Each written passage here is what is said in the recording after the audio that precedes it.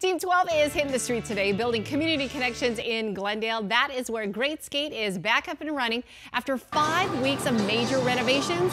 12 News journalist and king of roller skating, William Pitts, joins us live now with a close-up of all the upgrades. Looking good there. All you're missing is the leg warmers, William. I love it.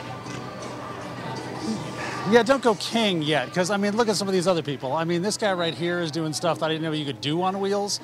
There you go. I mean, that would be the king of roller skating right there. But we are going to come over here and talk to Sonia, because Sonia, just a second ago, we were listening to some Taylor Swift as we were going around here. You've got a Taylor Swift party coming up on Saturday the 25th, right? We sure do.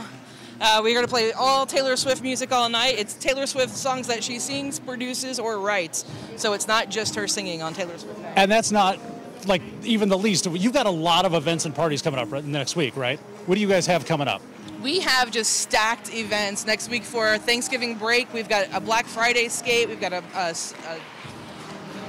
Bluey skate coming up. We've got Sonic the Hedgehog skate, our regular Family Glow skates, our K-pop skate.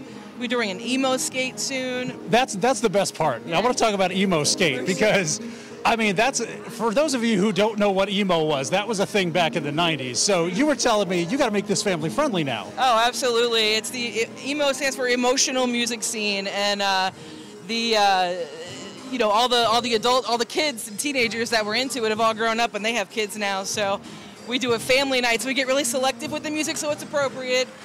We get a lot of radio edit stuff, but super fun. It encompasses emo, pop punk, just lots of great stuff. And I think what I love about this is that you got the nostalgia factor in all of this. I mean, because you come back out here, and I know we've got a picture of me from back in 1992, I believe it was, right in front of this reader board right over here.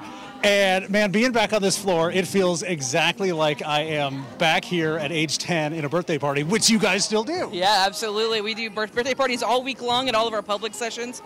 The big birthday days are obviously Saturday and Sunday.